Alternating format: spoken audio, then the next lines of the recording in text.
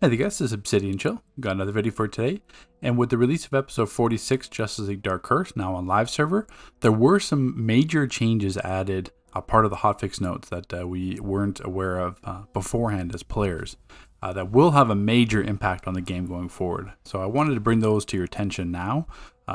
So I'll put them up on the screen here, and also I'll kind of show you in game how they're affected as well. But the first change is that the stabilizer duo is back.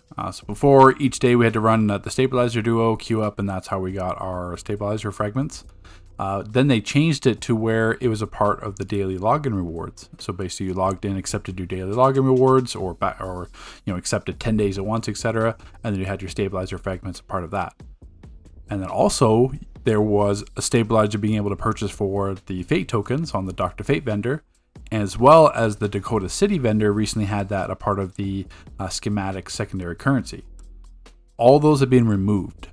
So the only way to have stabilizer fragments earned now is in the stabilizer duo. No longer in the daily rewards, no longer in the Dr. Fate vendor, no longer in that Dakota City vendor. So the stabilizers, so the rewards have been increased so that everyone is earning more than they were previously when they're due. So we do get more overall fragments. It's just that you're going to have to queue the duo every single day. And it's not like with the daily rewards where, say if you didn't log in, you logged in or didn't run the duo, you could still collect your rewards after the fact. You're going to have to run that duo every single day, a part of your daily routine again. Which I know, personally, I don't have any thoughts about the duo. I mean, it is what it is. The issue more was just the duo instance itself. Like if you're playing at like odds hour of the day and you sit there for like 5-10 minutes in the queue, some other platforms like Xbox or Switch may take even longer just due to population. Typically you have players AFK, which I mean, since it's the duo and it's not a huge deal anyway, but it just adds time, obviously, if they're going to AFK in the duo for you. But that's the major difference. So make sure you're running that every single day and looking for that in your menu again, because that's the only way you're going to earn stabilizers now in the game going forward. The second major change is that artifact XP is now account bound. So what that means is any kind of nth metal that drops, including the nth metal caches, the nth metal detectors, and the nth metal that was previously a part of, say, time capsules or booster bundles. The big one being the 1,000 flawless nth metal, those are part of the booster bundles. Those are account bound now, so you can no longer trade nth metal on the broker. So I know a lot of people were trading, like that's how they made their money. They farmed, they bought nth metal detectors, they farmed the caches, either opened them for themselves or pretty much just gathered the caches and sold them on the broker just by playing the game daily. But that is no longer a way to earn money. That has been removed. As well, I mean, it's not going to matter as much right now because there's no booster bundle active, but the next booster bundle that drops, you're going to have a whole bunch of those flawless nth metal depending on how many booster bundles you buy. And before, people would just trade them on the broker because either they didn't need them or it was an easy way to make money. But now that has been completely removed. Every single nth metal is now account bound. The other major change was that there's an omnibus loot lock now. So it says there's a omnibus content has a short 5-minute loot lockout to prevent exploitation. So that was, you may, it depends if you heard from the grapevine or may not know.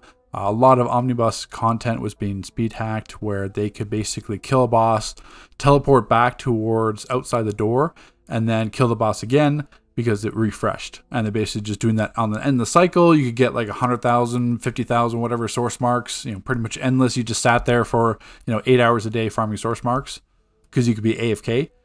So that was their attempt to fix that. So that's the reason why we don't have Coast City, the reason why we don't have like Batman Outer Caverns was taken down for a while. The reason why if a content piece disappears for a while, that is why it was being speed hacked for source marks. So that was their adjustment there. So what that means is that if you queue up an omnibus, anything that's omnibus, if you defeat a boss, you can still defeat the next one within 5 minutes and get loot. You just can't defeat the same one. So say for example, you do a duo, kill Sinestro, then you queue the duo again to farm it. If you can't kill Sinestro within 5 minutes again, or you're not going to get loot.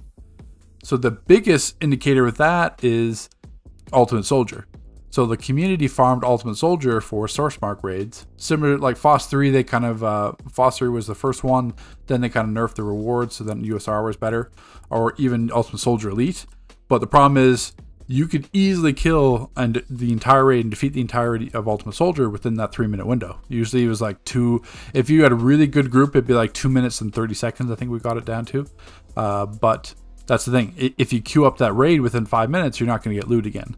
So now you have to spend at least 5 minutes between or in total for you Ultimate Soldier raids, or you're not going to get any loot the second time around. So that definitely impacts raids and content when there are double source mark weeks or just in general. So that's another thing to highly be aware of, because you're not going to get loot.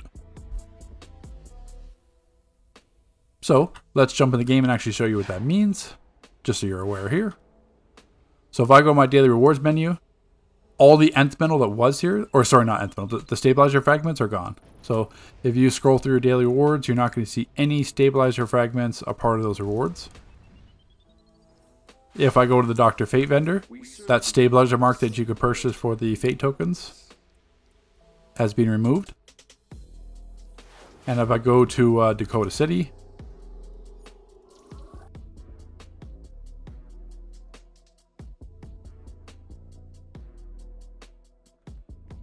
offers to stone, that stabilizer token has been removed from his loot list.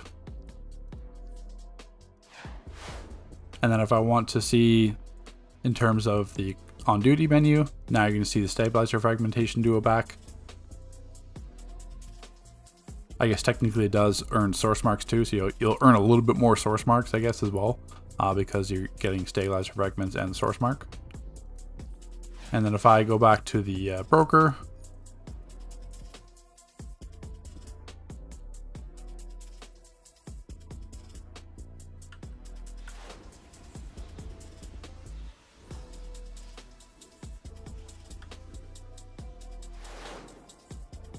so in my inventory, I do have a stabilizer cache. You do see it's account bound. If I want to sell that or add it, it's not in my inventory list to add, nor can I search anything by nth. I should say, at the moment, the PC nth metal detectors seem to work. I don't know about PlayStation. The developers have said they don't intend the nth metal detectors to work. So, I mean, as of right now, you could trade them. But it could just be a PC thing. It's cannot trade across platforms. It just means that a PlayStation player, I can't trade this to nth metal detector and vice versa. So if you're a PlayStation player or Xbox Switch and go to your broker, you're not going to see any PC listed ones. So that's what that means about cannot trade across platforms.